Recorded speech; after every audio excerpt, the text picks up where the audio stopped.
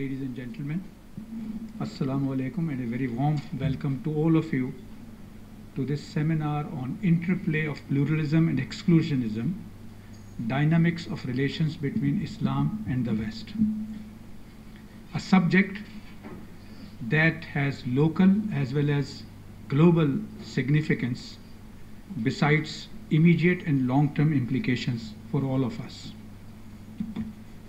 Yesterday's judgment of the Apex Court of Pakistan and the adverse reactions or admirations on it from within and outside, although are not unexpected, have only highlighted that how important it is to reflect on such subjects within and across the societies. In fact, it is not the verdict only. The discourse on the subject generated throughout the proceedings of Asia Bibi's case at various levels and on other similar occasions in various parts of the world, writings by Salman Rushdie, Taslima Nasreen, Charlie Hebdo shootings, cartoon controversies on one side, and very recently European Human Rights Court's ruling on the other side. These are, to name a few only, signify how the evolving dynamics are shaping and influencing the interplay of various forces concerning pluralism and exclusionism.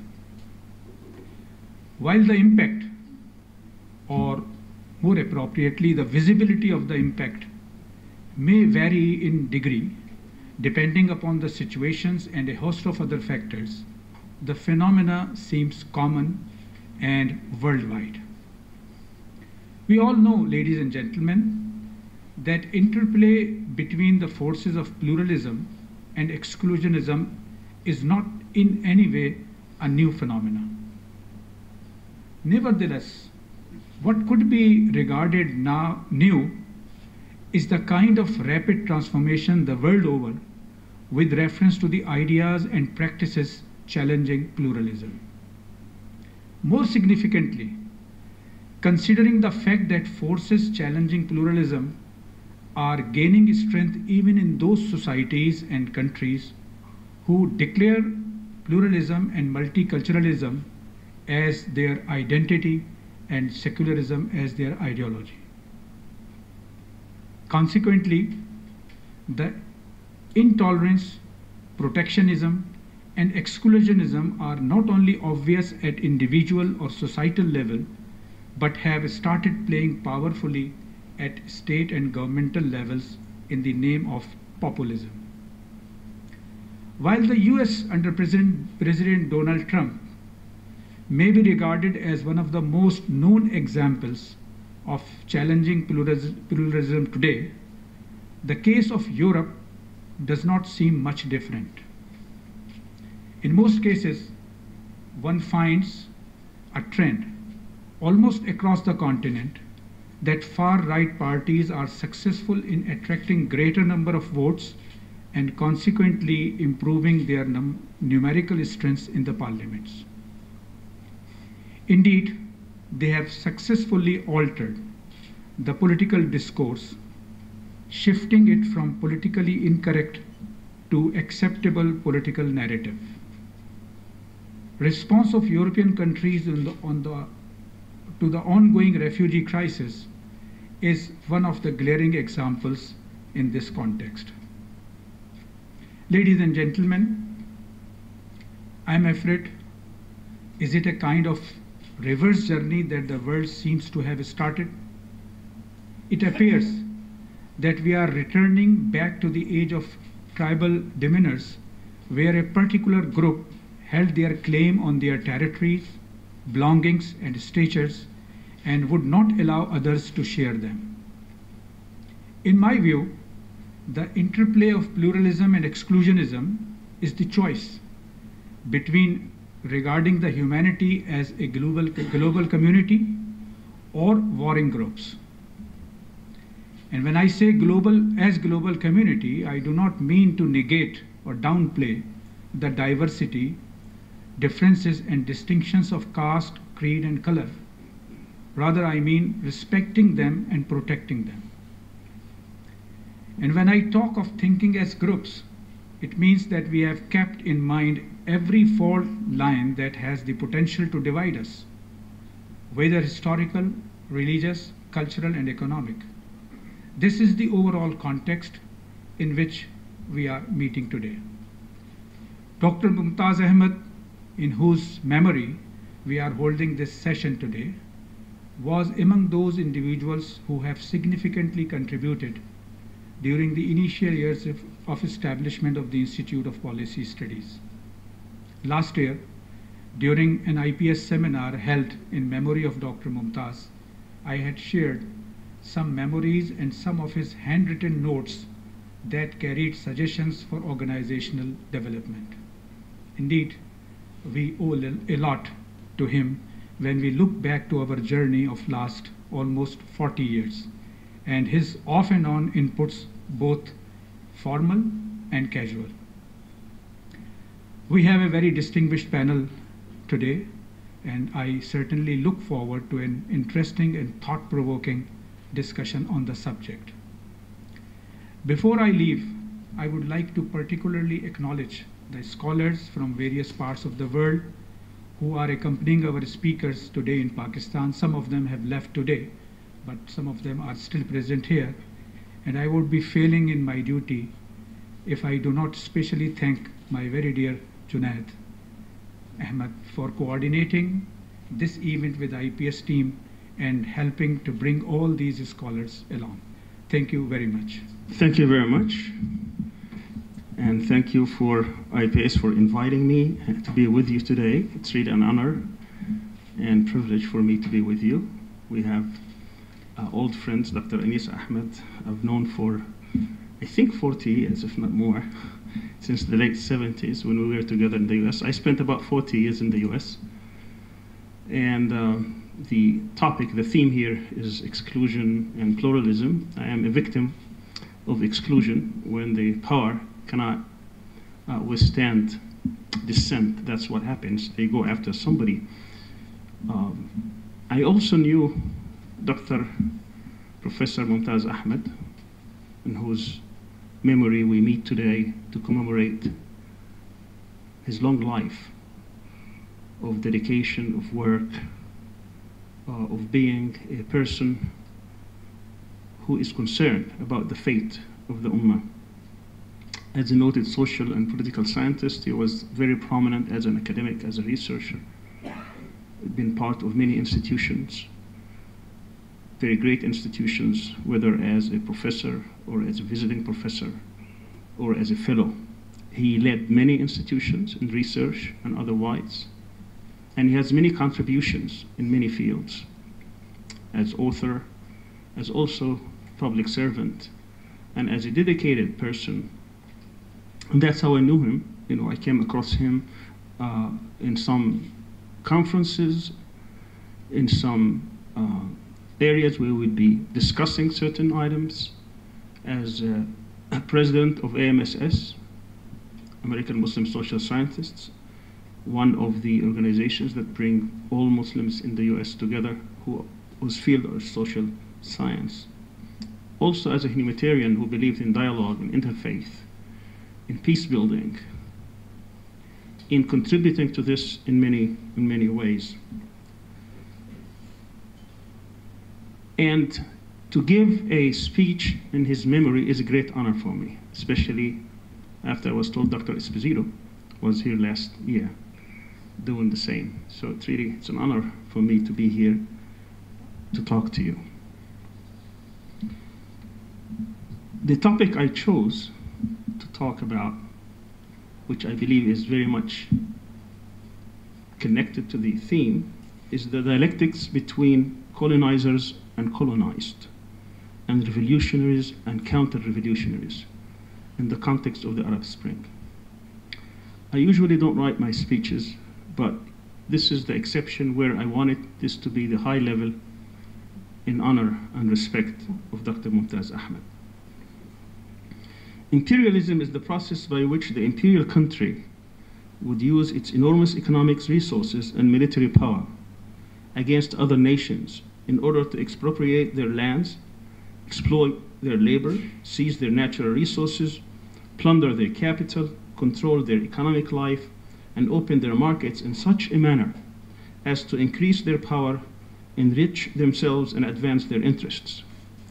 Colonialism pursues power to usurp all resources of the others by keeping them weak and subservient through coercion or consent. For the past 3 centuries, imperialism created much of the world's disorder and danger. From Columbus and his comrades' brutal invasion of indigenous peoples in the Americas, to the Europeans' looting, pillaging, and colonization of much of Africa and Asia, to the current exploitation of labor, resources, and markets by unrestrained capitalism and multinational corporations. Colonialism used brute force as well as sophisticated tools for control, domination, exploitation, and hegemony. The European colonizers killed tens of millions of indigenous people across North and South America, perhaps by as much as 130 million by some counts, which is about 90 to 95% of their population before they were invaded.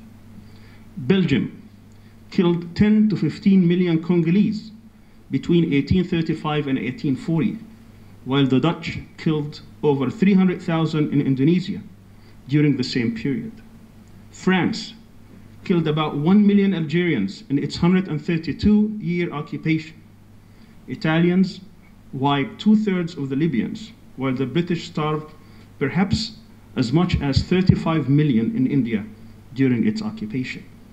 Similarly, the Russians exterminated millions in certain Central Asia, while the new Western construct in the heart of the Muslim world, Israel, killed thousands and exiled over 60% of the Palestinians from their ancestral homeland. Colonizers hid their colonization expeditions under the mantra of spreading Western civilization. They obscured their real purpose and quest for wealth, control, and power by calling their campaigns mandates, protectorates, and commonwealth. They used massacres, destruction, and mayhem, not just against peoples and societies, but also against cultures, traditions, customs, history, and memory. They applied all means, ways, and tools. Nothing was beyond the limits. Divide and conquer, bribe and pamper, kill and lynch, employing all tools of death, especially if one dared to resist. They had the guns and powder, the bombs and planes, the tanks and artillery, massacring, oppressing, starving, torturing, transferring, exiling, enslaving, dehumanizing, raping, pillaging, looting, all in the name of the white man's burden to liberate dark-skinned peoples. Oftentimes, colonizers came with the aura of the Puritans and civilized people, moralizing and evangelizing, but with the gun in one hand and the Bible in the other.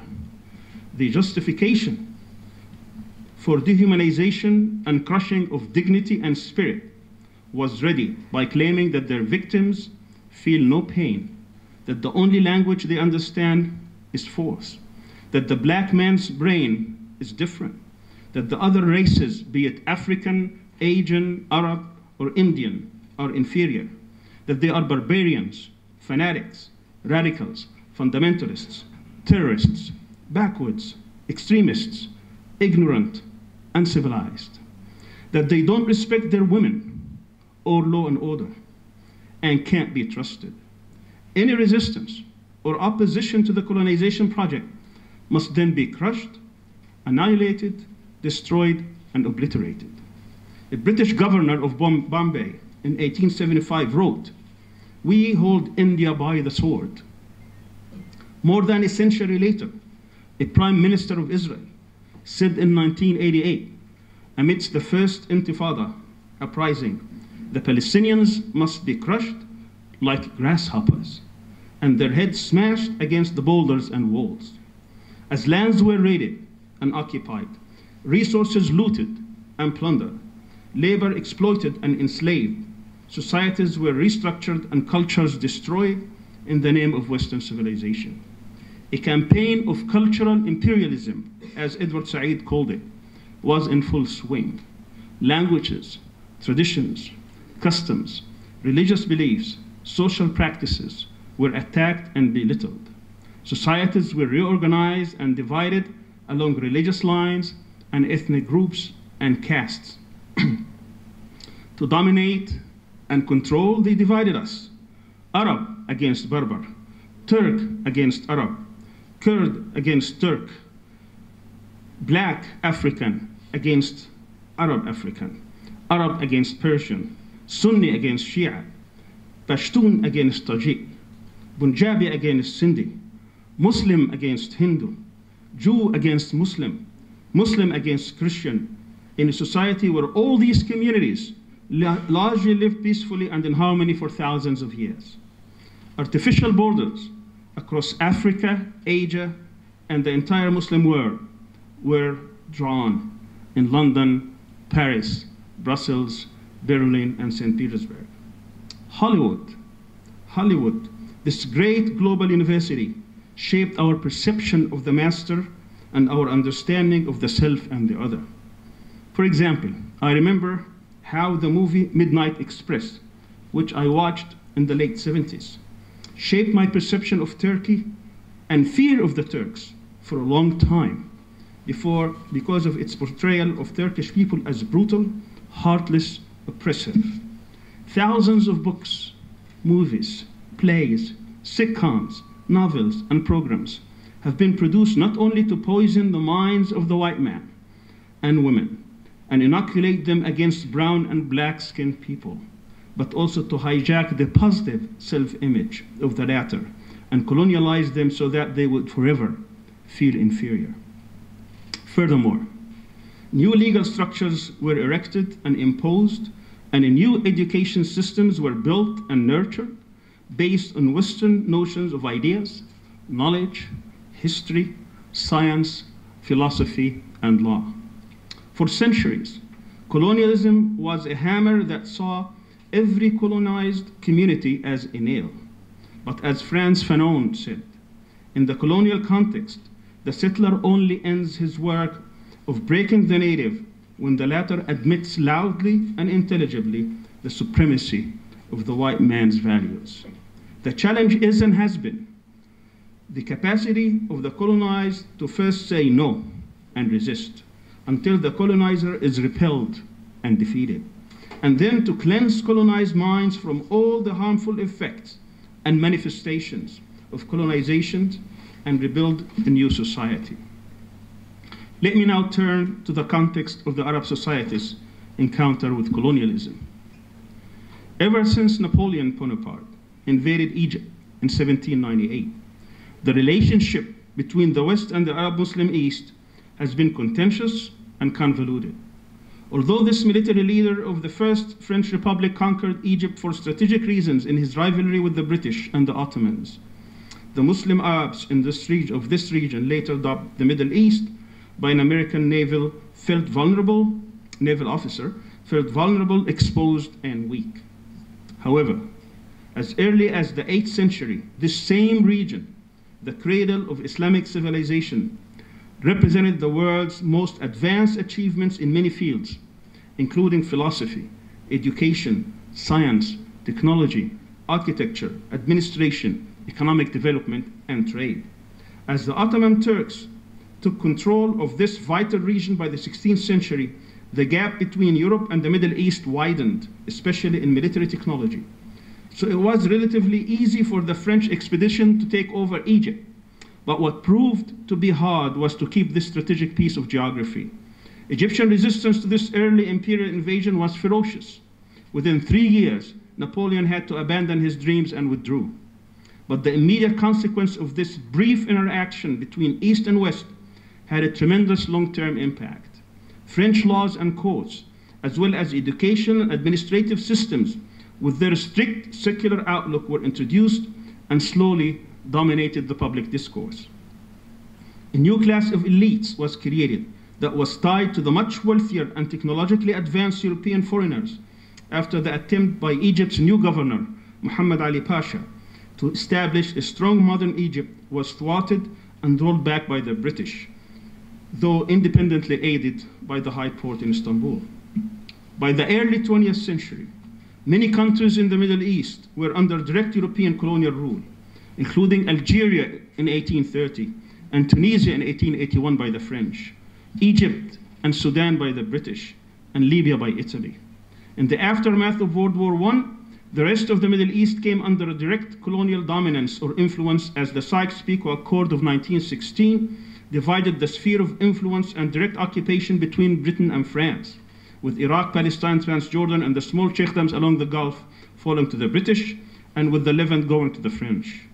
The significance of the religious and cultural aspects of occupation did not escape the colonialist powers.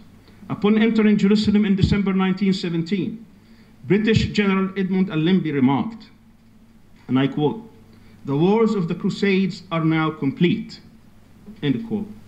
While French military General Henri Gouraud, who conquered Damascus in July 1920, stood at Salah ad-Din's grave, kicked it, and said, and I quote, "The Crusades have ended now. Awake, Salah ad-Din, we have returned. My presence here consecrates the victory of the cross over the crescent."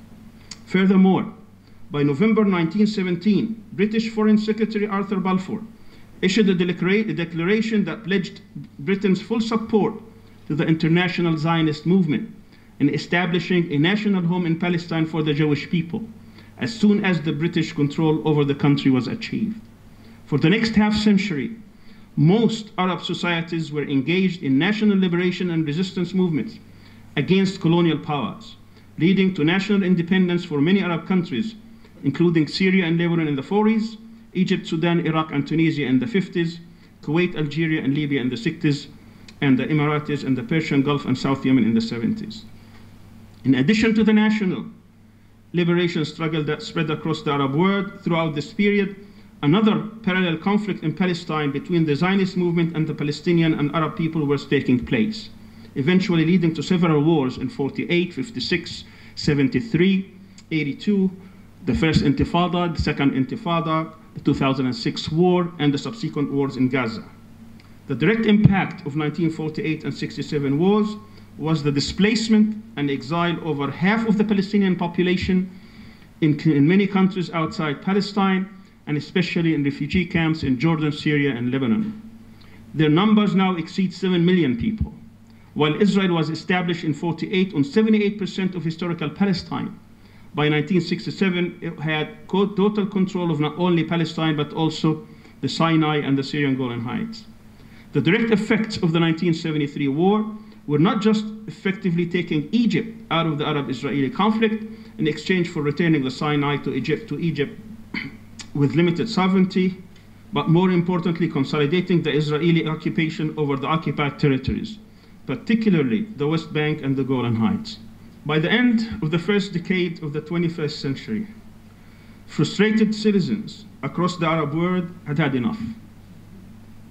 Corrupt and weak regimes that stole billions while relying on a ruthless security state, Western humiliation in Iraq and Central Asia, Afghanistan, untamed Israeli aggression and arrogance, economic stagnation and senseless violence by extremist groups like Al-Qaeda and Daesh that don't represent the aspirations of the people across the region. Meanwhile, they see countries in the region such as Turkey, Iran, and Israel developing economically and progressing in many fields, while their societies either stagnate or even go backwards. The political horizons across the Arab world were closed shut. And as the Arab world was boiling, all that was needed was a spark. It came when a frustrated Tunisian vendor was prevented from selling his goods and suffered humiliation by a police officer and set himself on fire in December 2010. As Lenin once said, there are decades when nothing happens, and there are weeks when decades happen. Within days, a revolutionary spirit engulfed the country and resulted in the Tunisian president, its dictator of 23 years, fleeing the country after 28 days of uprising. Soon, the same spirit inflamed Egypt as millions took to the streets, forcing the ouster of the Egyptian president, its dictator of 29 years, after only 18 days. By February 2011, tens of thousands of people across the Arab world in Yemen, Libya, Morocco, Jordan, Bahrain, Syria were in the streets demanding freedom and change, but were soon repelled. What was once unthinkable became routine. Within 18 months, 4 regimes were toppled and democratic elections were taking place. The revolutions and transformations taking place in the Arab world were nothing short of remarkable. But soon the counter-revolutionary forces, in collusion with Western imperialism, viciously overturned all the gains of the Arab Spring, this nascent phenomenon, and crushing any hopes for the end of repression or corruption or aspirations for democratic governance and economic prosperity. This was not a betrayal of declared values and principles by Western powers. It was a continuation of its legacy to dominate and control, to disrespect the will of the indigenous people, and to deny their right to freedom, dignity, equality, self-determination, and expression. History is the witness. For over 6 decades, whenever the people in Muslim societies try to assert their peaceful democratic rights, their will is suppressed and reversed. It happened in Iran in 1953, in Algeria in 1992, in Palestine in 2006, and in Egypt in 2013. The message is unmistakable. There are 7 key challenges facing Arab societies today. Indeed, many Muslim societies. The first challenge is the challenge of legitimacy. For decades, political legitimacy in the Arab world was bestowed in the basis of hereditary rule, the barrel of the gun, or resistance and opposition to Israel and Western colonialism. However, after the Arab Spring, it is clear that this legitimacy must be conferred through the will of the people. The future of political stability in the Arab world, including monarchies, will ultimately be tied to free and fair elections. If it doesn't happen, there will be no stability. Secondly, the challenge of identity. There is no doubt that the Arab Islamic culture has shaped this region for over 1400 years. Thus, Islam as a religion, history, culture, and legal framework has been an integral part of its polity and society. The Arab Spring phenomena that brought political freedom and openness has also allowed the question of identity to become front and center. Many secular groups, liberal and leftist, have resented the success of the groups that belong to the so-called political Islam. But on a more fundamental level, some of the secular and liberal groups that have failed to garner popular support in the ballot box still reject any public role for religion in society. Increasingly, it seems that this challenge must be settled by the peoples of the region who continuously choose to affirm their cultural identity while rejecting religious extremism as well as unrestrained secularism. Thirdly, the challenge of independence. Lacking political legitimacy, the regimes toppled by the Arab revolutions and uprising, as well as those who desperately now cling to power, have for many decades relied on their patrons, whether in the West or the Soviet Union or Russia as its successor, to stay in power. But people across the region no longer accept that their elected governments be client states or to follow the dictates of the West.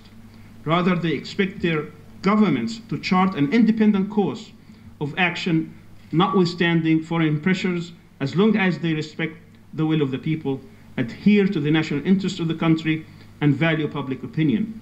It should be emphasized, though, that independence in this context is not only political, but also includes economic, social, and cultural spheres. Fourth, the challenge of sectarianism and ethnocentrism. This challenge is probably one of the most dangerous and fault lines, and the most dangerous threats and fault lines facing Arab societies from within, particularly the Sunni Shia and Arab Kurdish divides.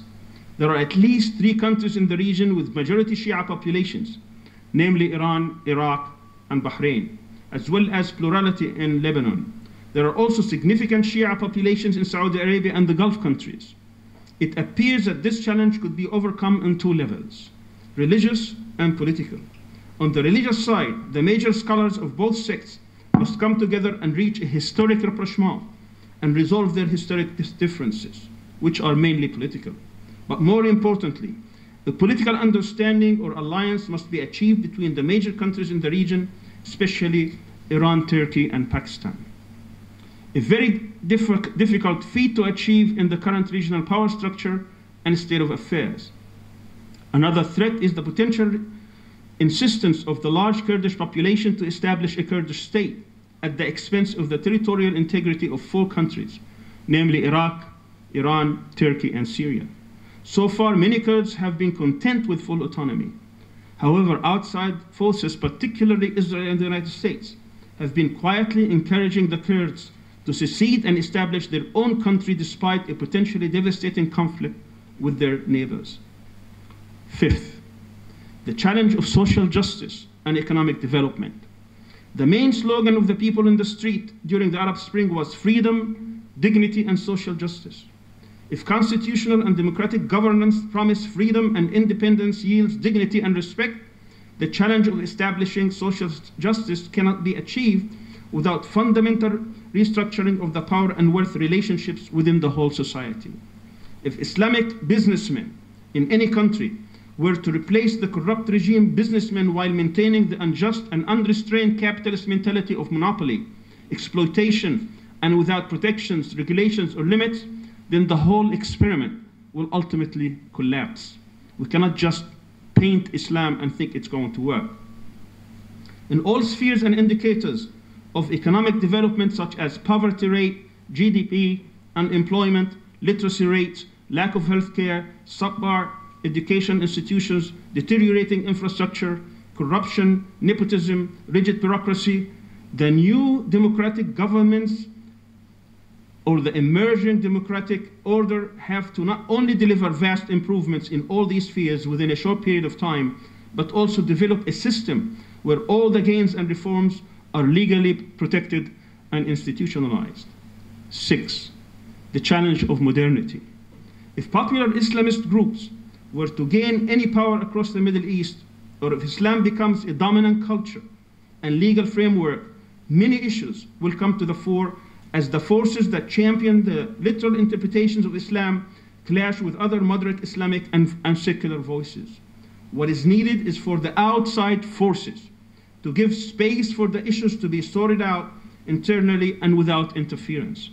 In the most important Arab societies, such as Egypt, Syria, Iraq, Sudan, and across North Africa, voices of moderate interpretations of Islamic law and culture are much stronger than the extremists. Over time, even the most of the conservative voices tend to accept modern interpretations and viewpoints. But outside forces simply need to stay in the background and out of this internal debate. 7th and final challenge, the challenge of geography and of Israel. Most geopolitical experts consider North Africa and the Middle East as the center of the world, as well as the most important strategic region with its control of over half of the world's energy resources and strategic trade routes and sea lanes such as the Suez Canal. Moreover, Europe feels vulnerable with the proximity of over 200 million on its southern shores, which makes it imperative that the region does not explode or export chaos and instability. Furthermore, there are 3 powerful neighbors to the Arab world that present strategic challenges, namely Iran, Turkey, and Israel. Though rivals, the first 2 are considered potential allies, while the latter as a strategic threat because of its aggressive and expansionist policies, as well as its continuous persecution of the Palestinians and denial of their rights. Within the next decade, there will be shifting alliances within the region and with forces outside it, including not only the NATO countries, but also China, Russia, and other emerging international powers. Such alliances will determine not only the future of this region, but also of the whole world. As the Arab Spring demonstrated, if and when the people across the Arab world rise up again and assert their power, it is very difficult to see how Israel would be able to still be viable in its current state of affairs. In his groundbreaking study, Orientalism, Edward Said captured the essence of imperialism when he spoke of the French enterprise in Egypt from the perspective of the colonizer, as it was, and I quote, to restore a region from its present barbarism to its former classical greatness, to instruct the Orient in the ways of the modern West, end quote. But from the standpoint of the colonized, Middle East historian Juan Cole prospectively concluded in his book Napoleon's Egypt that the West colonialist enterprise ended because, and I quote, Middle Eastern politicians and public ceased being willing to cooperate with it, and because they had gained the tools to stand up to it, end quote. And there lies the real potential for the future. The Arab Spring phenomena had a tremendous promise to the hopes and aspirations of the people across the region. But with this promise came enormous challenges and grave setbacks. People across the region still reject the status quo and yearn for change. But this change will only come when a new alliance of revolutionaries and free and friendly societies is assembled, which are based on building a consensus of vision, will, and action to confront colonialism and its local allies and build new societies. It's a process that starts with few dedicated visionaries and then grows and flourishes. As the great sociologist Margaret Mead said, never doubt that small group of thoughtful, concerned citizens can change the world. Indeed, it's the only thing that ever has. Thank you very much. You used the word courage, which is very generous of you. It really was a product of my own dull-wittedness. So imagine you're in a faculty office at the University of Texas at Austin on 9/11. You're seeing what's happening. As someone who comes from the political left and has a critique of American empire, you realize that there is a coming aggression in the world that is going to wreak havoc, and you're concerned. So you sit down and you write an op-ed that has the tone you just heard, and then you send it to the largest newspaper in the state of Texas, thinking, well, this might be a useful thing to get this kind of analysis into the public domain right after 9/11. That was a joke. Okay, my point is, the reason I sent it was not that I was courageous. I was too stupid to realize what was going to happen. It's my own dull-wittedness, my own naivete that leads to these things. I really didn't expect what happened. As a result of that, and the reason I'm here today is because the president of the University of Texas, my boss, was under so much pressure when there was a public reaction against my essay and subsequent writings that he was being pressured to fire me, but he couldn't. I was tenured. And so instead of firing me, he issued a statement in which, for the first time in anybody's memory, by name, he called out a specific faculty member, and he called me a fool in public. Okay, so that put me into the news. I'm here because my boss called me an idiot. That's the only reason I'm here. Right? My analysis wasn't particularly original. I wasn't particularly articulate. I just got caught in that particular little maelstrom. Now, I also want to recognize that there are worse things than having your boss call you an idiot.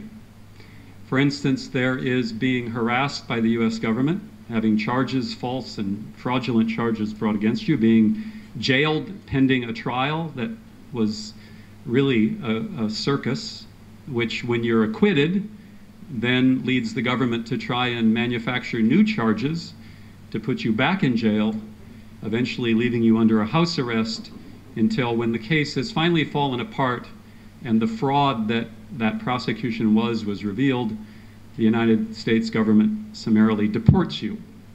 Right? That is what happened to my colleague on the rostrum right now, Dr. Al-Arian. And I want to recognize that if you give me a choice between having your boss call you a fool or go through that, I'll take being called a fool by your boss any day. And I want to recognize this is a test of your analytic powers. I've been told the Pakistani intellectual class is extremely smart, so this is to test that. What do you think was the meaningful difference between Sami and myself that led to his fate versus mine? That was a joke too. My humor is going nowhere today. I'm going to have to retool this talk really quickly. The point is, of course, I'm born in the US, I'm white. Sami, of Palestinian heritage, was at risk in a way I wasn't. So that public row over my essay led to me speaking and writing part of the anti-war movement, which led me to meeting Junaid Ahmed, which led me to meeting Mumtaz, and that's where I wanted to come back.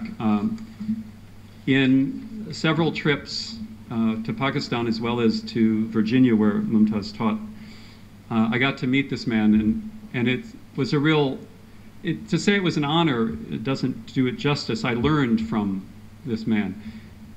The academy in the United States is populated with very smart people that you don't want to spend too much time with. And Mumtaz was exactly the opposite, one of those deeply intellectual people who was also at the same time deeply human, right? Who treated people in the way that you hope you will be treated. And when Junaid asked me to be part of this, the first term, the first idea that came to mind when I thought of Mumtaz was his moral imagination, the incredibly expansive moral imagination of the man, the ability to recognize the importance of things like tribe and religion and country, how deeply those identities shape us, yet also the ability to think beyond that, to recognize that it's not a choice between the local and the global. It's not a choice between the parochial and the cosmopolitan. That to be fully human in the world today is to live in the dialogue between those two, between the local and the global. Right? And that's what I took away from all of the wonderful time I was able to spend with him.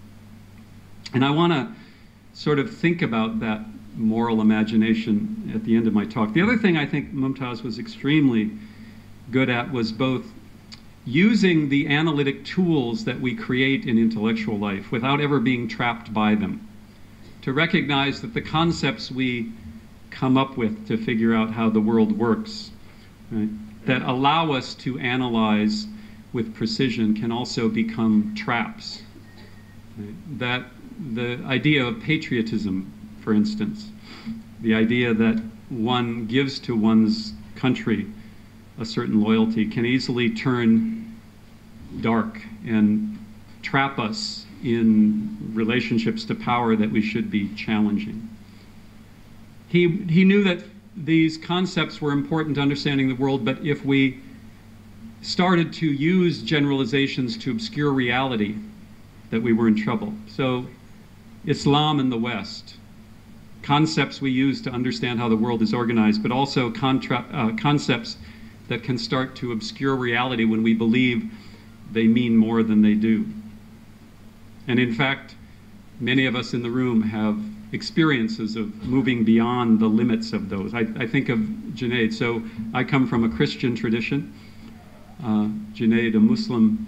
I realized in my conversations with him and in learning about Muslim theology from Junaid that I had much more in common with him theologically than I had with most of my Christian brothers and sisters in the United States.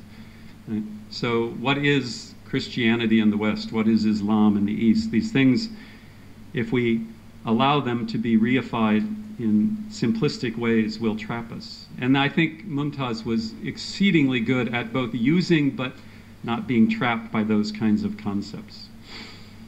So I think because I'm from the United States, although I want to focus on other things, I do have to recognize that your presentation, Dr. Al-Arian, was a direct challenge to the United States. It was a harsh critique. You were throwing on the table that challenge to me to defend my country against the extreme rhetoric of this man. And you're wondering, am I going to respond? Am I going to stand up for my own country? After all, I'm a patriot, yes? From Texas. Goddamn right. Sorry, but you were right about pretty much everything as far as I can tell. So if one was hoping for fireworks in this debate, I have no fireworks to offer them. And in the interest of time, I'm going to move to this idea that Mumtaz had this incredibly expansive moral imagination. He was not afraid to go toward questions that challenged us. And I want to put one more on the table. Sami talked about what we might think of as the struggles within the human family to create a decent and fair world, a just world. And we know those struggles are difficult enough, right?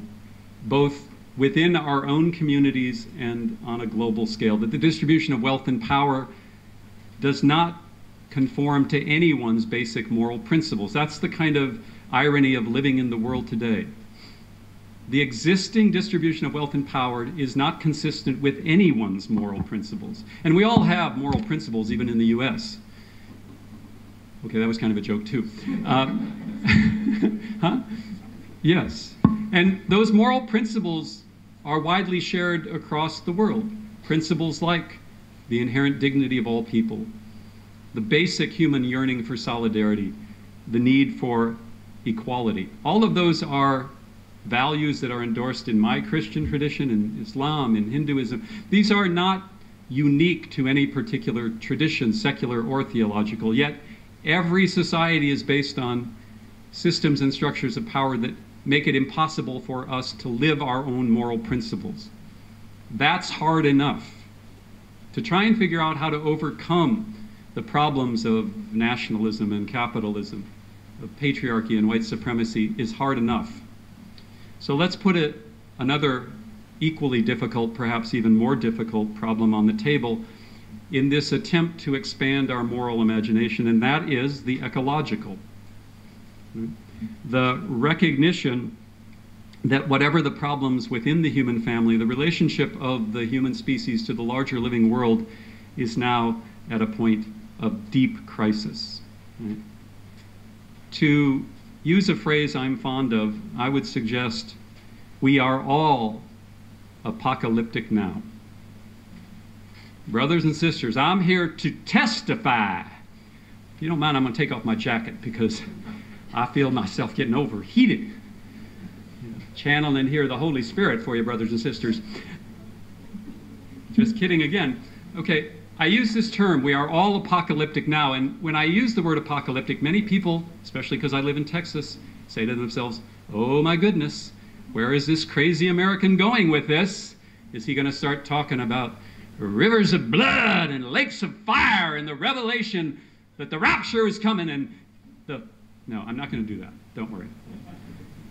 I want to focus on this phrase, we are all apocalyptic now, and suggest that if we are honest in our evaluation of the world, we should all be apocalyptic now. Now, what do I mean by apocalyptic? In the US, at least, that word is often associated with the book of Revelation, the last and truly craziest book of the Christian Bible. And the theologian to my right will, I think, endorse this. It's a book that can be, like all theological texts, be interpreted, and is often interpreted not as a call to the end of the world, but a challenge to the empire of the day, to the Roman Empire. But however one interprets it, the word apocalypse does not mean the end of the world. It means a coming to clarity, a lifting of the veil. It's the Greek. The Latin revelation means the same. And that's what I mean when I say we are all apocalyptic now. We all have to allow ourselves to see clearly a world that is so difficult and so painful to look at. If you look at any measure of the health of the planet, the health of the ecosystems of the planet on which our own lives are based, as I always say, the news is bad, it's getting worse, and it's getting worse faster than even the most cynical would imagine. We are facing what a friend of mine always called multiple cascading ecological crises. Not just climate change. Climate change is the most dramatic, but not climate change alone. The dramatic loss in biodiversity, species extinction. So extreme that some are calling it the 6th great extinction in the history of the planet. Soil loss and soil degradation. The statistics on soil erosion alone should have us panicking. The chemical contamination of not only the land and the water, but our own bodies. All of the news about the health of this planet and our health on it is bad, it is getting worse, and it is getting worse faster than we expected. That is a reality, and if it is a reality, it must become part of our analysis of the world. Yet, the reason it is so hard is it challenges our moral imagination. What do I mean by this? I was born in 1958. The challenge that was always posed in my lifetime was, how are we going to feed the world? Yes? We must feed the world, a growing population. We must marshal all of our technology and our science to increase agricultural productivity. We will feed the world. That was the challenge posed in my lifetime. I want to suggest there's a different moral challenge today. Right now there are 7.5 billion people on the planet. Estimates are that it will rise to 9. Right? The fact is, and it is a cold and very difficult fact to confront, but the fact is this planet cannot sustain 9 billion people indefinitely. This planet is going to see a reduction in the human population. Whether it's in my lifetime or my child's lifetime, I don't know, but this world we have lived in, based on expansive amounts of cheap energy to allow a dramatic expansion of the human population well beyond the carrying capacity of the planet, is going to come to an end. And that means human beings on this planet are going to face the moral challenge of how to deal with a world that is declining in population. And I think if we are honest with ourselves, look at the systems, economic, political, and social systems currently in place, and if we were to wonder, is that dramatic decline in the human population going to happen in a sensible, planned way based on principles of justice, or is it going to happen in a blunt and ugly way based on principles of domination? I think we have to be honest with ourselves. Now, that is a challenge to our moral imagination. When I make this argument, I'm often told that it's a downer, it's depressing. Why don't you focus on the positive? If this is real, then to ignore it is a downer, is depressing, is an evasion. And I think those of us committed not only to intellectual work but political work know that you can fashion no vision of the future if you cannot contend with the realities on the ground. And if we fashion a vision of the future that does not recognize this, I think even the most hopeful vision is doomed to fail. So I want to leave you with that challenge to become apocalyptic. Don't worry, you don't have to convert to Christianity to do it. Although if anybody wants to come down to the altar, I'm ready to save. Okay, never mind. I'm pushing this one a little too far, I get it. All right. But if you think this is somehow unkind or inappropriate, I want to leave you with a quote from a Russian novel, and Mumtaz was a fan of Russian literature, from the Brothers Karamazov. And it is a line that I first ran into years ago and has been in the back of my mind ever since. And one of the characters in that book says, and this is where I'll end, in discussing the need for love, that the world doesn't survive without love. But he cautions against too sentimental a notion of love and says, love in action is a harsh and dreadful thing compared with love in dreams. Thank you. Request Dr. Ulrich Duchrow to give us his input about the topic. He's an expert in social theology and religion economic issues. He's the co-founder of Kairos Europa, is that how you pronounce it? A European network of justice, peace, and creation initiatives for a just and tolerant society. Well, Mr. President, Ms. Moderator, colleagues, friends, ladies and gentlemen, I'm very, very grateful that Junaid invited me to this, we have a German word, illustre. Huh? I don't know whether that is also an English company. It's a wonderful occasion. Don't fear it, I have only 10 minutes, other than the first speakers, so you can breathe a little bit. And also I wanted to say to Bob, that your chief did call you a fool, you please compare it when I published a book together with Jews, Christians, Palestinian Christians, and also Muslims with Junaid. One of the hierarchy of my church called me, I am doing blasphemy, because we criticized the state of Israel. So you see, that is also something that you have to face.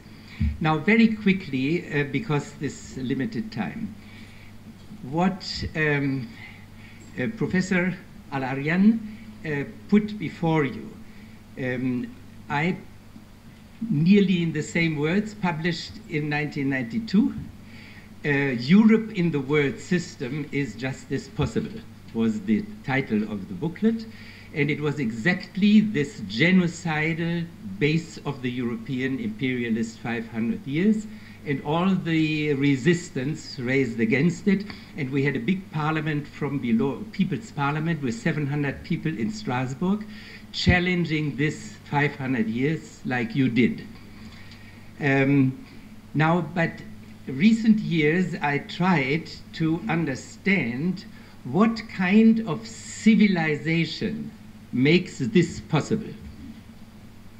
And I found out the civilization making this kind of genocide and robbery, up to the land robbing now in Palestine, possible, starts about 2,800 years ago.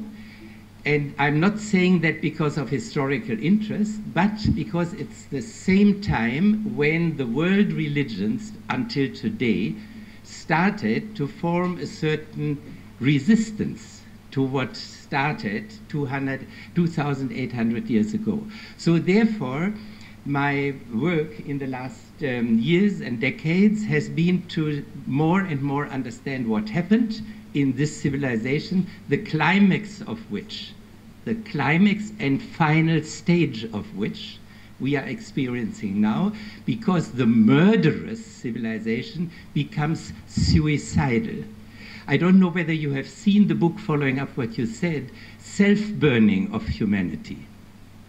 That is what you said as apocalyptics, and I'm also supporting you as a theologian. Apocalyptics is literature of resistance, resistance of empire.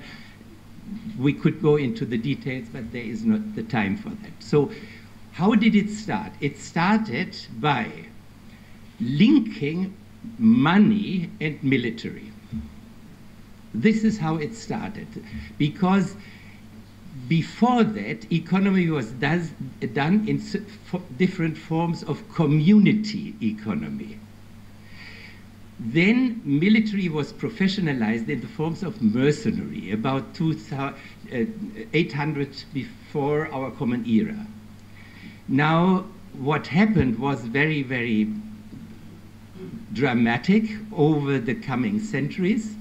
Number one, this disembedded economy of the individual in the market somehow caused people to have the idea I can only buy my living when I have as much money as possible. So it started what I call the greedy money civilization. And at the same time, because then having as much money as possible, accumulate money, of course links very easily with empire, because it's the same kind of expansionism, and once money has been turned into coins, you need mines, you conquer mines, etc.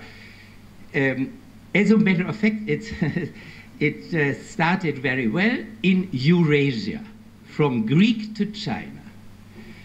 You had similar developments all over, I mean, starting in the 8th century, then around 600, coining the metal, circulating as money. And so this not only split societies through debt mechanisms and land loss of the one and collecting big land ownership on the other side, but also it changed the mind. Besides communicating in community with language, a new way of communicating was calculating. So it was the calculative mind, the egocentric mind. What is in it for me is the key question. How do I calculate in this situation? So therefore, then this developed until treasure building and then coming into changing money into capital, which means it's not only money as an instrument, but you make money a goal. So profit has to be reinvested, etc. All that started then again with linking that capitalist starting point with the Crusades. It was exactly at that point when the Crusades started in the 11th century that you had this new phase of turning money into capital, so it must grow. Capital must grow. First in commercial terms and also usury terms. And then, of course, coming to the next route, you put this kind of necessity to grow into production, and then you have industrial capitalism. Now and now you have the big black rocks around the world, capital managers, organizers buying up all economy and banks and everything. So this is now the climax, so that everything has to work for turning life into money. And where it does not work with the financial system, you have the military. And so what is happening now with the right-wing developments is exactly the consequence of this. The peace researcher, and I know in the Defense University they have a peace research institute, having worked with Galtung, Johann Galtung, okay? His formula is fascism is Western civilization in extremis. So any time when you do not, when the money mechanisms are not enough to subdue people or exploit people, exclude people, then you take out the iron fist out of the glove. And then you know what happens. So this is, in a very short nutshell, how I see this 2,800 years of excluding, exploiting, killing, and being suicidal form of civilization.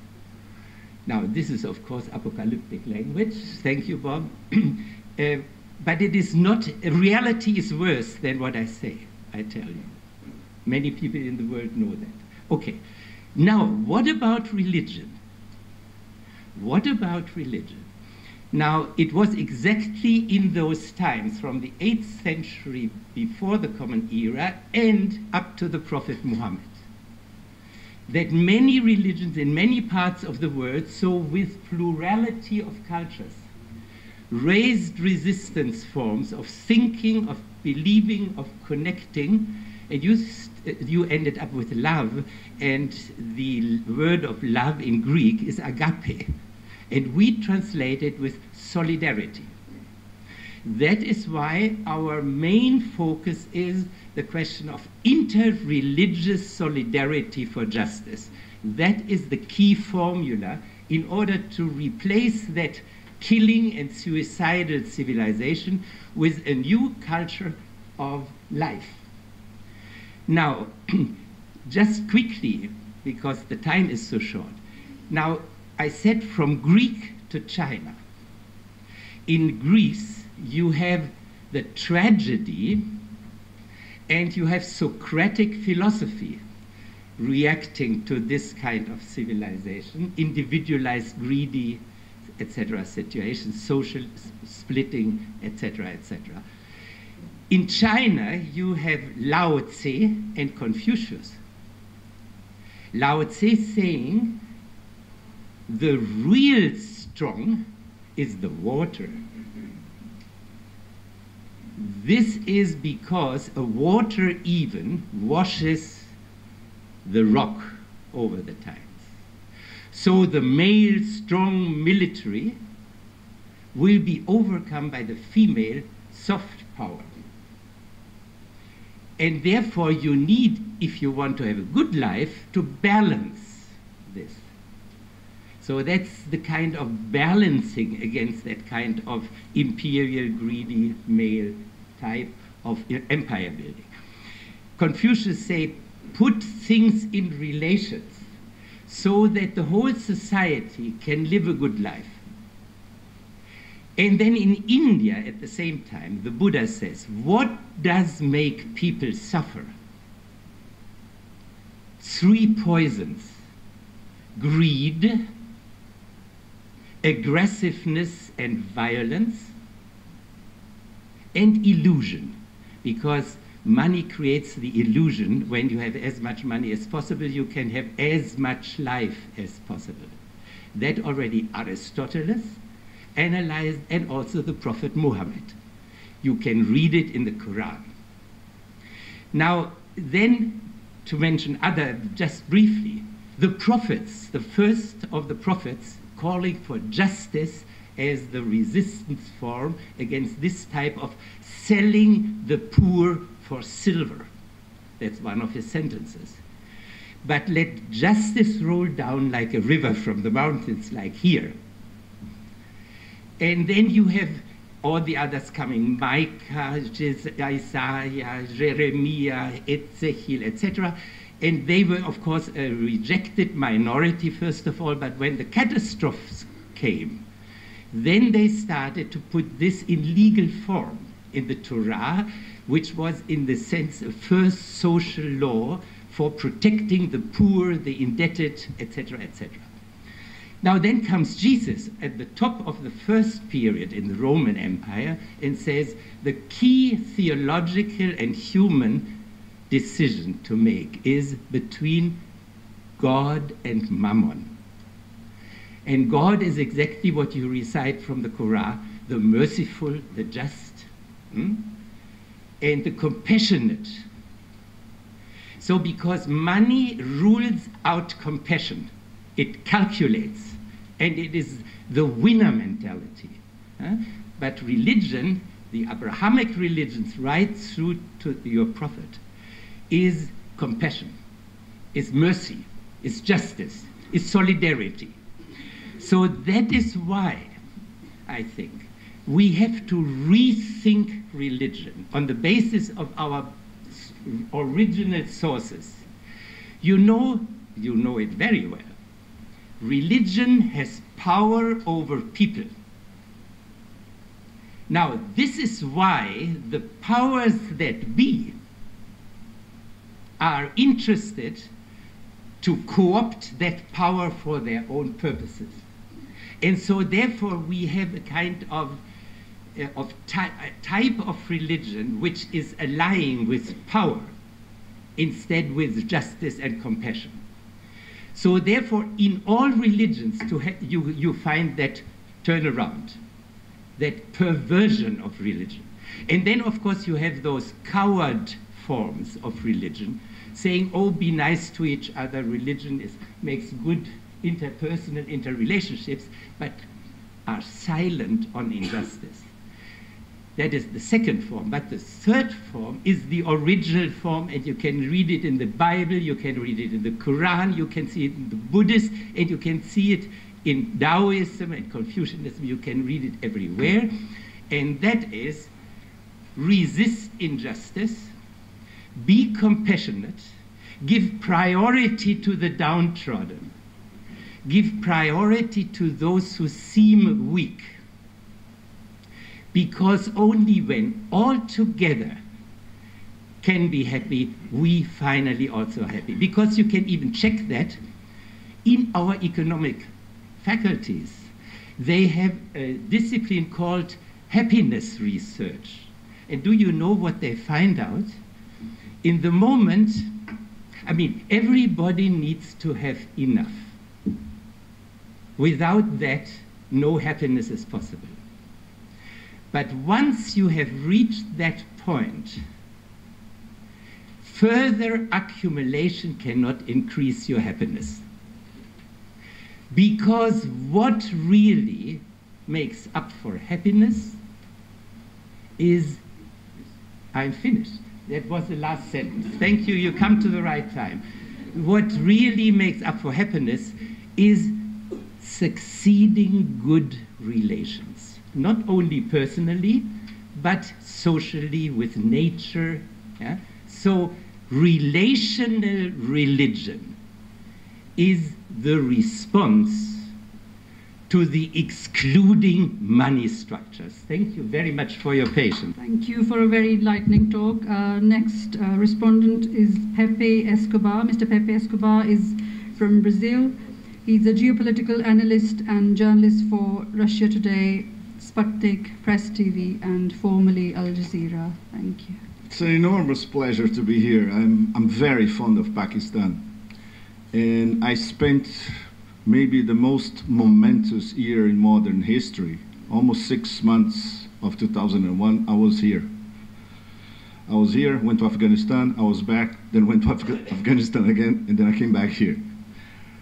So especially after this absolutely outstanding presentation of the horror story of the white man across the world and Islamic lands, I would have nothing to add, really. So I was thinking, okay, what am I gonna say that could have any interest in terms of what Xi Jinping would define as a people-to-people exchange? And in this case, about a Westerner in relation to Islam. Well, okay, let me try to tell you a story then. A story of a white Christian kid, an American from the South, which is a completely different story, as our American from the North knows.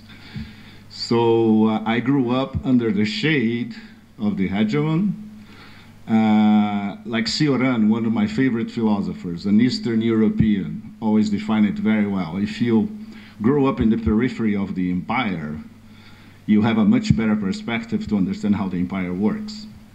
So I try to apply that to my personal life and my learning curve, in fact. So this white boy, one of the streams, the family streams, was Spanish, which means, as you all know, major genocide, including the Spanish Inquisition, of course. So ever since I was a kid, I had this gut feeling, maybe in a very American way, nah, this thing doesn't add up. But of course, I didn't have the instruments or the intellectual powers to understand why. And the other stream of the family is Dutch, which also means white colonialism, in Asia, for that matter. And obviously, I knew nothing about Islam. So little by little, I started to discover Asia. When I was still in high school, probably, I became a big fan of the Egyptians, and especially the Persians. And this would later turn into my great appreciation of everything related to Persia and Iran, and my many trips to Iran and a long relationship with Iran. But, okay, so the only way to learn about Islam would be to go on the road and have Xi Jinping style person-to-person exchange. It took a long time, of course.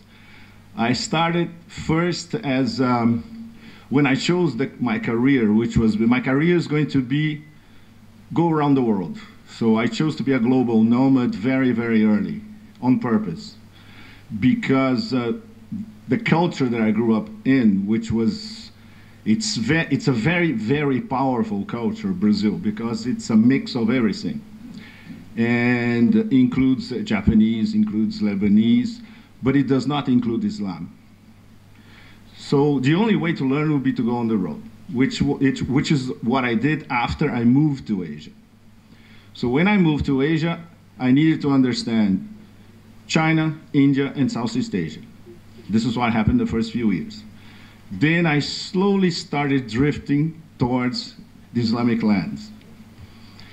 And I ended up, when 9/11 happened, and I happened to be in Pakistan even before, and in Afghanistan even before, I was in Islamic lands when 9/11 happened, which was a quite peculiar point of view from a Westerner that started from scratch to learn about Islam. And over these years, my person-to-person exchange in Islamic lands led to absolutely outstanding moments. For instance, be in the main mosque in Kabul, the Blue Mosque, discussing with the head mullah something that obviously he didn't want to discuss, like the Enlightenment, for instance. I was trying to make him understand that we had something called the Renaissance in the West and also the Enlightenment. It was fantastic because I needed to know what they didn't know. Or being in Qom discussing with Iranian Ayatollahs the deepest meanings of Shiite theology, which forced me to understand at least a little bit of Shiite theology and read about it and try to understand it from the inside, even if it was in an English translation. And during the Iraqi War and after the Iraqi War, immediately, talking to tribal heads in Anbar province, for instance, trying to understand their concept of Islam, their concept of militant Sunni, not quite extremist Islam. They were not crazy Wahhabis in Anbar province. They were basically defending their lands, in fact. And of course, in between, an absolutely crucial moment, which was the last time I went to visit Palestine, which was a long time ago. It was even before 9/11, in fact. I was at Tel Aviv's airport. I was going to Jordan, I think. And obviously, where have you been? All over Palestine. Bad answer. So this means they wanted to open my laptop and look at my articles. And I said, look, I'm a journalist. I'm not going to show you anything. So they called the head of security, big thing. And then after we had like 1 hour, I said, look, if I want, I can show you what I wrote. If you want to say anything, go to my embassy. I have 2 different passports. You can choose the embassy you want. So in the end, I opened and I showed them. He couldn't read anything because I was writing in Portuguese at the time. But I showed everything that I wrote about, visiting, what's the name of that huge refugee camp in Palestine, in Gaza itself. Well, anyway. And all my travels in the West Bank, you name it. People that I interviewed. And after that, I never came back because I refused to go through Israel, which was another thing that I learned by personal experience, in fact. So this is how, and much later, I had to come to grips with the original part of the story, which was the Spanish heritage. I knew there were torturers in one of my families, my grandmother's family, which is Loyola, Jesuits. Hardcore. So one day, a friend of mine in Zaragoza took me to see the catacombs where they had the torture chambers. So it took me 50-something years to understand the beginning of the whole story. So what did I learn with this people-to-people exchanges? Essentially, glimpses of the purity of Islam, of course, from different interlocutors, and glimpses of the perversions of Islam that I saw, especially in Talibanistan at the time, when I crossed everywhere. I started in Torkan and I finished in Islam Kila, the border with Iran, which was a mind-blowing experience to see for the first time. It was 2000, so the beginning of the millennium, the end of the state, the end of a Western construct, which is a functioning state, substituted by a 7th century interpretation of a pure faith as it was. in the 7th century. So this is how I learned it, and finally I understood that this East and West dichotomy, created by very gifted, related by very gifted imperial writers, by the way, as we all know, was a fiction. So it was possible to absolutely interact with an Ayatollah in Qom. It was possible to interact with tribal chiefs everywhere. It was totally possible to interact with Sufis all across Central Asia, like in Uzbekistan, or even in Osh, if I remember well. It was possible, for instance, my experience in the Arab world does not include Saudi Arabia because I was never given a visa, and then I didn't even apply after a while for obvious reasons. But I know the Gulf well. I went to Qatar many times. My crossroads in the Gulf was usually Dubai or Doha or Abu Dhabi. And I could understand their perversion of Islam as well, influenced, of course, but what Ulrich was saying, basically influenced by money and corrupted by money and by greed. So, okay, this is a story that has no end and no morals, because it's not a Western Hollywoodish story, essentially. But it's basically to say that this approximation between East and West, and in my case, abandoning Christianism, then flirting with Buddhism, then being a total atheist in a Nietzschean sense, probably, but embracing the best of Islam, which I had illuminations in my travels in Islamic lands. One of them, maybe the most spectacular, when I was in Mashhad in 2002, when it was not this huge complex that it is nowadays. I was probably the only foreigner the first day that I went. There were like 200,000 pilgrims, and I was the only one, and I was allowed to walk around by myself. It was something, unheard of. And I didn't even feel something like this when I went to Tibet, which was at the time the holy grail. Going to Jokang was the holy grail of Tibetan Buddhism. Or not to mention visiting the Vatican, apart from the Raphael paintings. It's different. And you could feel, and you could experience this in a major Islamic temple. So what's the moral of the story, in fact? Xi Jinping is right. There's only one way to bridge East and West: people-to-people exchange. Thank you. The question regarding the clash of civilization, I do not subscribe to this theory. Actually, I argue against it, because the inherent theme here is that there is an inevitable clash between, as he puts it, and by the way, it's really started with Bernard Lewis, who's a well-known historian, but he's also very much Western-oriented and ethnocentrist and Zionist. His idea of clash of civilization, that's inevitable, that there is an inherent incompatibility between Islam and liberal Western values. And therefore there has to be a clash based on that. That was picked up by Samuel Huntington, and he basically theorized in his paper and then book that there is going to be a clash of civilization either between Western and Confucian, or Western and Islamic, and basically between Western and Islamic.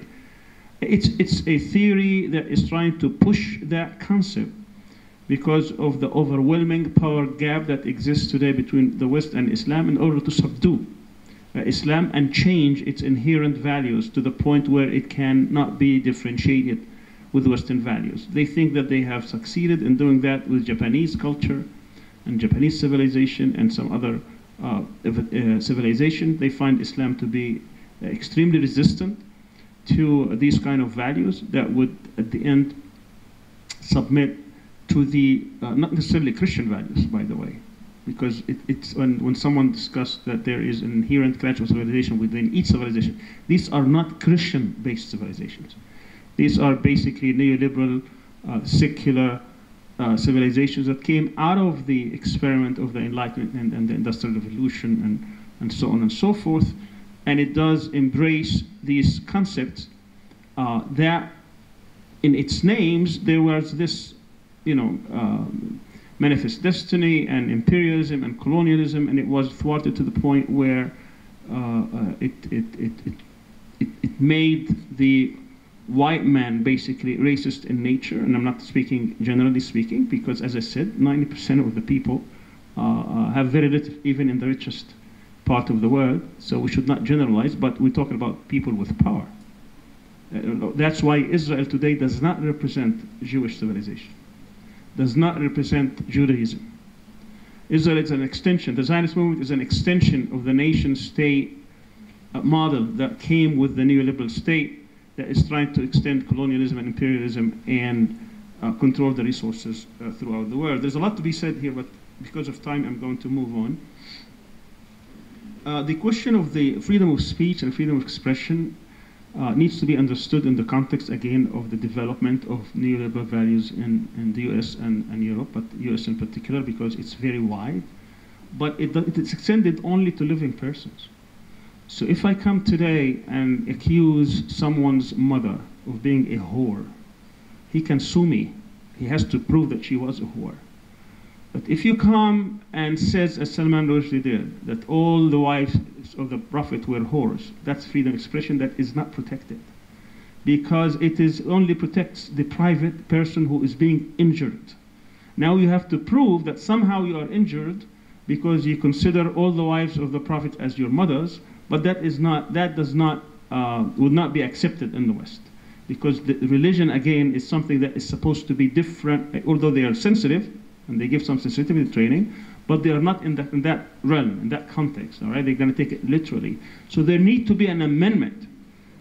If freedom of expression, someone mentioned it, I forgot who it was, if there's going to be to give freedom of expression, and I'm totally for that, and freedom of speech, there has to be a way also to protect the sensitivity where people are being injured by injuring their own beliefs or systems. But it's not constructed, so there has to be a balance here where it is. So private and public is an important thing. The question of racism in the US, US is racist to the core, and we can see that every day. But there are also lots of gains against racism. So it has different shapes and forms. I didn't live in the 50s in the US. So, but I heard a lot of people who did, and they told me their stories. I lived in the 70s, and I saw some forms of racism. It got better. And today, one day it was against the Chinese or the Japanese or the Jews or the African Americans for a long, long time. Today it's against the Muslims. So it is inherent in that culture. But there are also a lot of gains on the other side, lots of pushback. So that dialectic, that dynamic is going to take place, and we have to encourage pushing back. Because there are a lot of things that were done through society, things were done through law, things were done through social interaction, and that's the last point, which is mentioned, person to person, people to people. I think this is a very important tool. And to me, again, one reason I believe that we were successful in defeating the government, and this is very difficult to defeat the federal government in any court, but to defeat it twice is even unheard of. But part of that is of the way I was embraced by other people because of that connection, because I had these relationships developed through a long time. But not people to people is not enough. You need to be society to society, organizations to organizations. You have to be part of a movement, part of an organization, part of some work in which you can be recognized by not just one or two people who are your neighbors who will be powerless, but by other structures that can actually push the cases forward. I'm allowed just two additions to what you said. The first is, in our German basic law, there is a paragraph against blasphemy. So in that sense, we have to look at different constitutions in the West. Secondly, the main question you asked me in terms of compassion and the whole question of good and evil positions in religions. I think that can be answered dialectically in the following way. The kind of antagonism or antithetic positions is exactly then against positions that exclude compassion. So we could go into the historical rise of monotheism. I always say the monotheism was created against money-theism. It was exactly in that time when money took over that in the Jewish, particularly in the Jewish sense, but also in the Buddhism, it was against that kind of this calculating power and just splitting of societies, greedy mind, etc., that the reaction came and say, no, the real ruling power is not this one, but is the compassion, is the justice, is the relational. I mean, we cannot go into the details, but that is evident in Buddhism, and it is evident in ancient Israel, in the compassionate God. So, and that is then the tradition building up in the Abrahamic religions, Jesus and also Muhammad. So, just very briefly, because we are running out of time.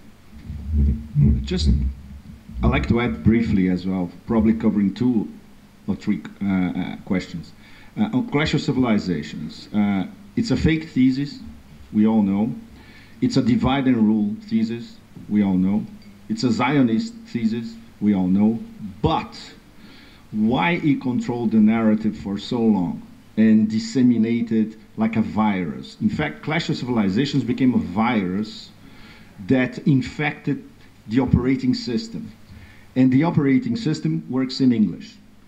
If this was formulated in any other language, would never have this kind of repercussion. But if you control the narrative, if you control the means of production in this case, if you control the network, which was the case, if you control major editorials and major papers in the world, or if you control what Reuters and AP is going to distribute to be printed in a newspaper in Balochistan, for instance, then you control the whole chain, right?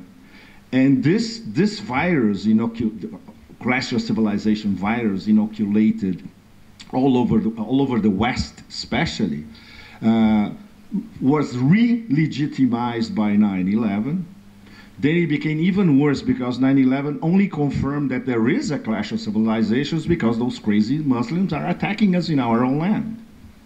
And it got much worse now with the return of the neocons, with Trump, that we're seeing, which is whatever you want to depict it, is an overall demonization of Muslims. And this you understand when you talk to somebody like Steve Bannon, and what Steve Bannon is trying to do with the movement that he set up 2 months ago in Brussels, which is going to be an indoctrination en masse all across Europe, because he saw the opening. And it's once again demonization of Muslims. Like even in France, for instance, Marine Le Pen before, it was not only about immigration. The #1 point in her platform was the EU is a bunch of lousy bureaucrats and we need to take France back to its roots. Nowadays, much because of the Bannon effect, because Bannon indoctrinated Salvini in Italy, now Minister of Interior in Italy, and Salvini re-indoctrinated Marine Le Pen, so her narrative now in France is Islam. Let's get rid of Islamic immigration. She doesn't talk about Northern African immigration because apparently in France, Northern Africans adapt easier and Muslims, no, they are non-adaptable. Of course, they still have the Algerian freak out in their minds. They'll never get rid of it, right? So, and this leads to your question about the refusal of visas, because now it's Fortress Europe, and Muslims are, by definition, dangerous. So visas for Muslims are an immeasurable potency, more complicated to obtain than if you are Chinese. If you are Chinese on a tour group to Europe, it's very easy. You get a Schengen visa almost automatically. If you are a Muslim from, especially Iran, Pakistan, Syria, Iraq, Yemen, Somalia, Sudan, you're going to have a lot of trouble, and probably you're not going to get a visa. So it's all interlinked. It's part of the network. And it's going to get much worse because we see the rise of the extreme right and right populism all across Europe. So Europe is going to be a weaponized, fearful fortress indefinitely, unfortunately. The global consequences now demand that we all focus on it. This is life or death for the planet. But I hold to the very simple principle that as a citizen of my country, it is my job to hold my country morally accountable. That is a principle that applies not only to the US, but applies to Pakistan. And having just spent 2 days at the National Defense University, not to make judgments about the jingoism of the Pakistani elite, but I just did, I think there is a challenge to the people and intellectual class of Pakistan. Will you be morally responsible for your society? The other point is just it's intellectual honesty to tell the truth about the world in which you live. But I think all of this is particularly important in the United States, because remember, the United States has an origin story, that it is the force that brought freedom, peace, justice, democracy, and all good things into the world. And when a country has an origin story that is so at odds with the historical reality, the United States brought into the world, yes, certain ideas about democracy. It also brought into the world the most extensive genocide in recorded human history with the indigenous population. It brought in a second, that's what I always call the first racialized Holocaust of the United States. The second was, of course, African slavery. Both of those piled millions upon millions of bodies, devastated entire societies. And then the third racialized Holocaust of the US is the post-World War II assault on the developing world. And why that is so important to highlight is because, remember, also in the post-World War II world, the United States essentially wrote the UN Charter, put onto the world scene a legal apparatus based on moral principles that then it has systematically ignored and destroyed. And so there's a lot, you know, states are hypocritical. Capitalists are hypocritical. People with concentrations of wealth and power are hypocritical. I've yet to meet a single one that wasn't. Right? But I'm focused on the hypocrisy of my country because I have that moral responsibility. And I think all of us, no matter where we're from, should focus on the hypocrisy of the powerful of our country and act accordingly. Which was basically, there are certain groups which are faith-based groups in every city. They come together for social action, social justice action. We were the only mosque, actually, and we were not the normal. This is the aberrant. You know, this is the very few mosques get involved in that.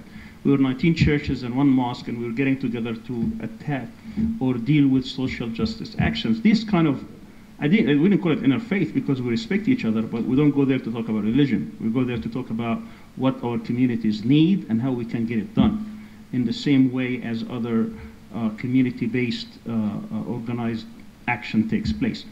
Yes, they do. And right now, I'll tell you what the actual plan is. And this was written by one of the more insightful strategic thinkers of his time, and he does affect American strategic thinking, and he is distinguished by saying it plainly. He doesn't play with words.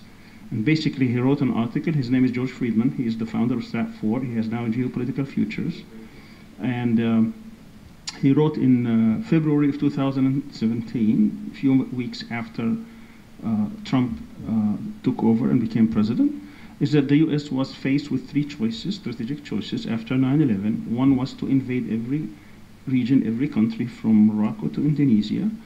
And of course, they had a plan to attack 7 countries. He said after the second country, we couldn't even continue. We're not even done with Afghanistan, let alone do all this. So this was a failure. We don't have the resources to do it. 2 was to withdraw. And this is what, in his opinion, what Obama partially tried to do. And he said this is a very dangerous strategy, because even if we go, they're going to come back after us, in his view. He said the best strategy to use, and this is his recommendation to the American administration, which he has given before he wrote this article, was to use what we, in his words, what we always used before, which is to look at our enemy, divide them into a weak part and a strong part, ally ourselves with the weak, attack the strong, and then come back and attack the weak. He gave the 2 examples. He said during the 1976 independence of the US, We allied ourselves effectively with the French against the British. After the British were done, we went after the French, and we got, of course, everything France had in the US. The second example was during the World War II. We allied ourselves with our nemesis, the Soviet Union, to defeat Hitler, and then we came back, and it took us 40 years, 45 years to come back and defeat the Soviet Union. Now, what is it behind us? The Islamic world. What is the biggest fault line that existed over 1,000 years? Very easy. Sunni-Shia divide. Let's divide them into Sunni and Shia. And then he says we have then a decision to make. Should we ally ourselves with the Shia against the Sunni, or with the Sunni against the Shia? Obama wasn't too sure. He was trying to see maybe the Shia against the Sunni. Trump obviously has allied himself with the Sunni against the Shia. Thank you. This brings us to the end of the program. I thank all the panel for such an enlightening and educating talk. I would request Dr. Anis Ahmad, the chair of the symposium, to give his input. Thank you very much. Thank you very much. Bismillah ar-Rahman ar-Rahim. I'm so privileged to hear scholars who in their own right deserve appreciation. I have learnt a lot in these few minutes. I don't have add too much, except I believe that colonialism and globalization are twins.